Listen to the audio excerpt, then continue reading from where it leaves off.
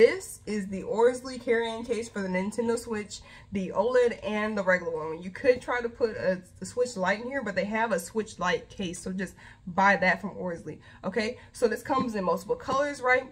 It's got great structure, which I love, and I'm going to show you why I love it. Okay, so it has this reinforced handle, so that's great, right? And then when you open it up, it has these little like elastic bands to hold your Switch in, right? As you can see, and it's contoured to the shape of your Switch. So I'm gonna put mine in here. This is my Switch right here. I'm gonna put my Switch in here.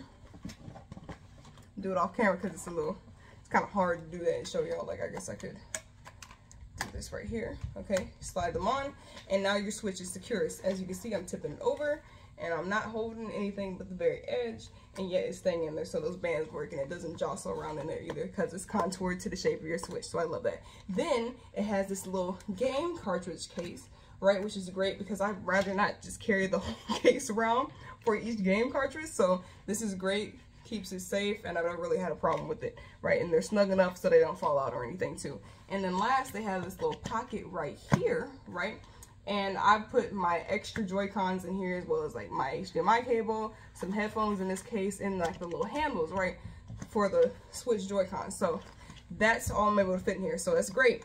However, if you see something missing, you're right, because I can't fit my charging cable in here, right? Even if I would have to take something out of here, like maybe my joycons, or maybe like, I don't think even if I took the handles out, I'd be able to fit like the charging cable. So that's missing out of here. And also my dock, I just have to carry outside the case still, right? So I just carry this around as is.